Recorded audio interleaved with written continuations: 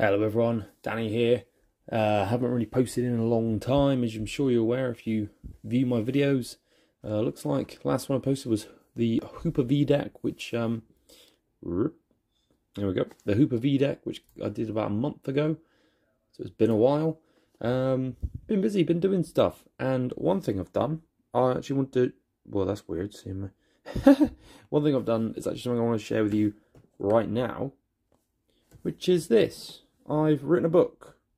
It's a novel called Tales of the Turnip Knight. There's me. And yeah, it's a real book. I thought I might just introduce it to you, show you a few places where you could potentially purchase it if you're interested, share it with friends, and maybe do a little short read of some of the earlier pages. Yeah, there it is. Just because, you know, I like to do it the old handycam way. Here it is in Waterstone's Tales of the Turnip Knight paperback. Unfortunately, I wasn't able to go for the hardback. It was just a bit too much, so we went with paperback. It is available also on Kindle, and it will get what do you call it? Audio book as well. But here it is, Waterstone, $7.99. We can order this from the publisher. This is sort of disappointing. I was hoping to get it in the shop, but currently they don't seem to do that. I'm hoping it becomes popular enough that I can get it in the shop. That'd be really cool. It's also available on Amazon. You can see here, Kindle, £3.50, read with our free app. Or paperback, $7.99. No, this item's available. Yeah. Or you get 50% off if you want with code GIFTWRAP50. Very nice. So yeah, available there and there. I've also found it here. If you are, I assume American. Here it is in America. Barnes and Noble. So that's really cool. $11.95. Or you can get our Nuke book for $4.50. That was atrocious. Do apologize. What's this here? What does that do? Doesn't do anything. Here is the book on the original publisher website, Tales of the Turnip Knight. But this is published on Austin Macaulay, so thank you to them for publishing this book. Really cool. Yep, some information here. Author, great picture there. I'm intentionally putting the hand behind the bicep to make it look bigger. Oh yeah. And a little bit of a sample here, which doesn't seem to be working. That's great. Thanks, guys. Thanks for that. Try that again. Ah, there it is. Like, yeah. Woo! You can get a little sample of it there. So you can actually read this, well, read a little bit of it at home whenever you want to. So that's really cool. So we've looked at it.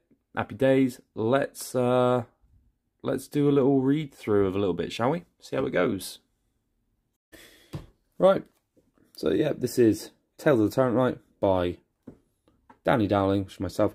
Yeah, and I just wanted to quickly actually just highlight this artwork on the front. So this was drawn by an artist that I found on a Facebook site of psychedelic art. He drew something that was quite graphic, and I was like, wow, he's really good. I got hold of him. I was like, look, I want a commission for artwork, and he said, I'll do it for a signed copy. So that was really cool. But yeah, just wanted to let me know I did offer to pay.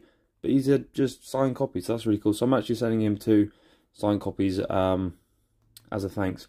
And hopefully as well, fingers crossed, there it is, I can have the same individual for all future covers. Assuming there will be future covers, that'd be really cool. Here we go, first little page, a little bit about me. Danny Dowling is a man from Exeter, Devon with a massive imagination. Danny has filled various roles in life. Former professional athlete in Taekwondo, amateur stage actor, fitness instructor, and now writer and creator. Danny has always been fascinated and captivated by the incredible worlds created by artists throughout history, and is excited to hopefully capture the imagination of every reader of his work. So that's you, hopefully. Oh yeah, thank you to everyone who has encouraged me to show this to the world. Thank you to my family and my friends for your support. Moreover, I'd like to thank Adam Brown, who's the artist, for this amazing art cover. And for Johnny Leach, of course, I couldn't forget. Johnny Leach here actually created this. He is an artist himself. I should actually pull up his thing. I remember the name of it. of course, yes, it's just the farmer and the fold. So a friend of mine, a good friend, has created this book, self-published on Amazon, The Farmer and the Fold.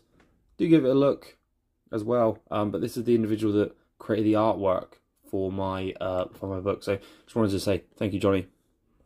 Thank you very much for that. Now let's get back to the Turnip Knight. Here it is. Yep, front. Blah blah blah.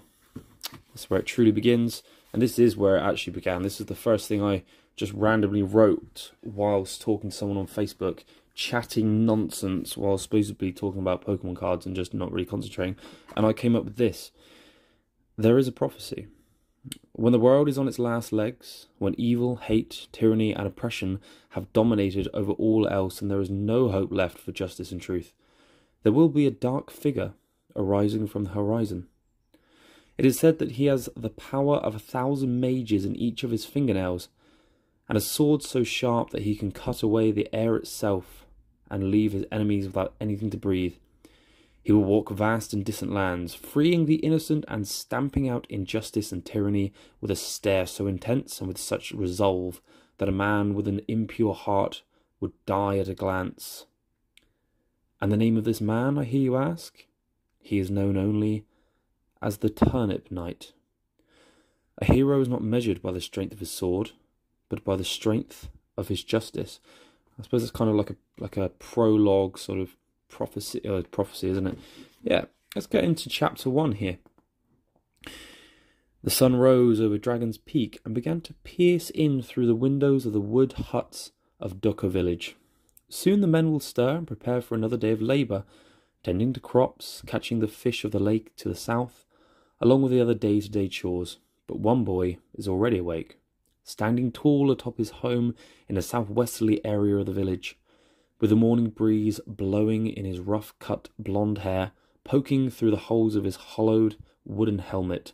Derek, the self-proclaimed Turnip Knight in training, took in the scene that is his home before his morning training.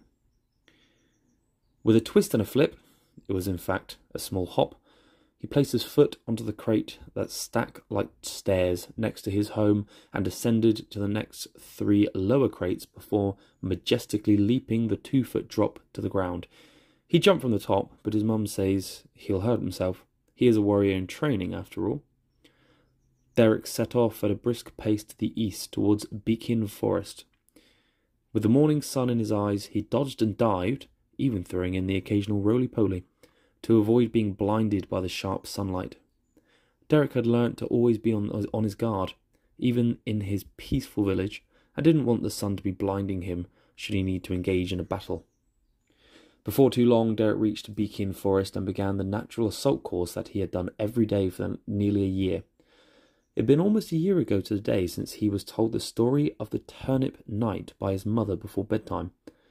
Being 8 years old now, he felt stronger than ever and ready to reach the next level on his way to achieving the rank of the ultimate Turnip Knight. Some of the other locals have tried to reason with him and tell him that Turnip Knights don't exist and that he should think about joining the Royal Guards in the major city Zihan, and perhaps, if he works really hard, he could become a Zihan Sir. But more on that later. Let's concentrate on Derek for now. But Derek is sure of himself and believes that once he becomes a Turnip Knight for real, even the Zihan Sirs will consider him their superior. He jumped left and right on the exposed roots of the ancient trees as he made his way deeper in. Swinging from vine to vine, he then began ascending the bridge tree. The bridge tree hangs over the edge of a massive drop into a deep ravine, but happens to extend far enough that you can, in theory, climb across it and jump down on the other side of the waterfall without using the safe rope bridge. Derek could see the long, wide branches that extend the full way across the ravine. His eyes narrowed as he considered his route, and he carefully descended the tree and walked across the safe rope bridge before his towards his practice tree. You can tell why I'm not doing the audiobook for this, because I'm falling all over the place.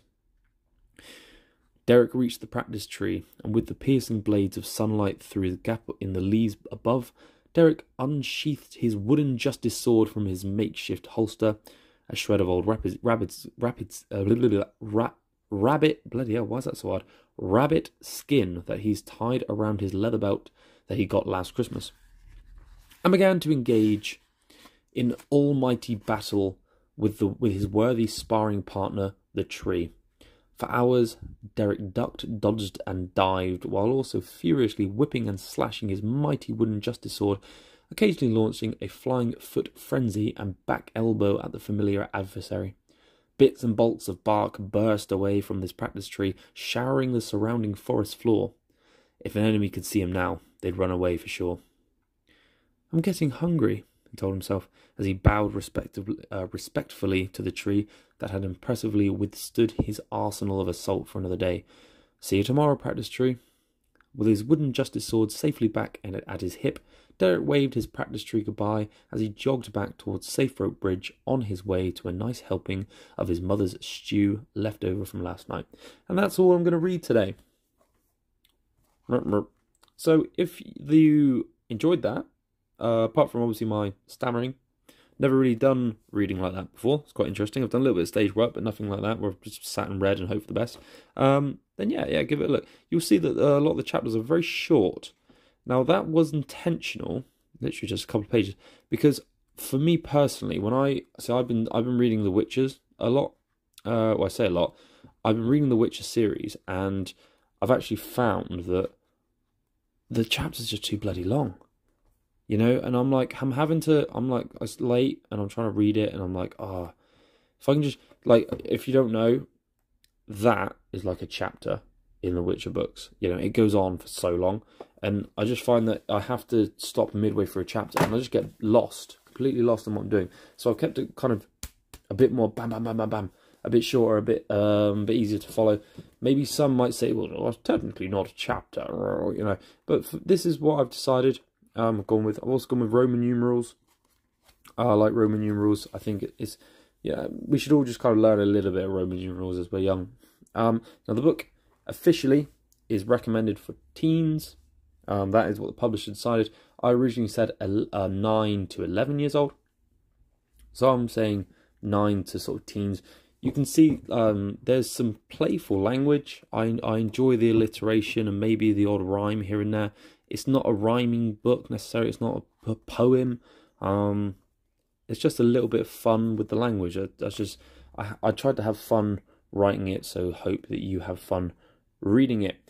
But that's my book, Tales of the Turnip Knight by Danny Dowling. I hope to write more. Well, I have actually already begun writing more. I should just say that now. But hopefully they can be properly published. Either way, I will get the full story of the Turnip Knight created and out there before I die. This took me 8 years on and off to make. I actually finished it in 2020. The next book will almost certainly not take that long, in case you're wondering. So there it is. I'll try and leave some links for where you can buy it in the not in the comment section, in the description of this video. Yeah, I hope you like it. If you can get into it. If you have a child at school, I don't know, get into the schools. I'll come in and say hello, maybe do a bit of reading, try not to stutter like I did there, and yeah, I'd love to do stuff like that. So anyway, that is it. That's what I wanted to show you. I hope you liked it, and yeah, do comment and let me know if you're interested in it and if you buy it.